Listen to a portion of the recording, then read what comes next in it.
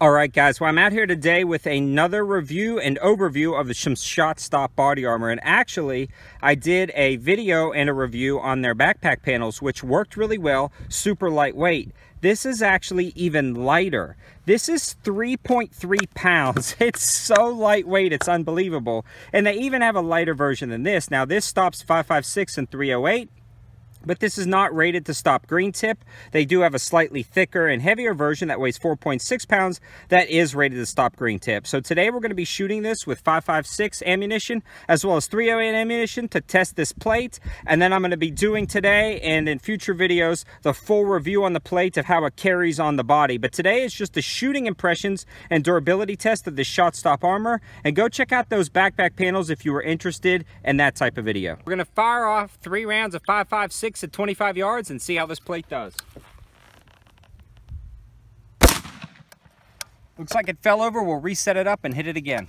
Here's the entry hole, and it stopped it. It definitely bulged pretty good, but that 5.56 is flying, especially this close up. It's got a ton of speed, but the plate stopped it just fine, which is incredibly impressive for a plate that's so lightweight. Let's shoot it again.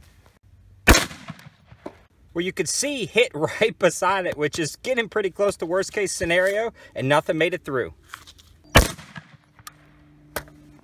Here's a third hit, and nothing went through. Now for a 308 out of a 20-inch AR-10. Here's our hit from a 308, and you can see the plate kind of buckling in on itself, but it stopped it. It actually stopped the 308 and nothing went through. You can see the maximum bulge is right there.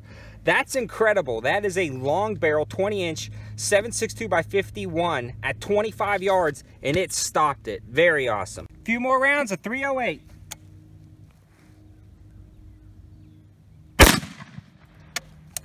Looks like it knocked it off. Let's go check it out. So here's the hit. It actually knocked it out of the swinging stand and it stopped it, guys. So in summary, guys, this stuff is insane for how light it weighs. And that's the thing I want to stress the most.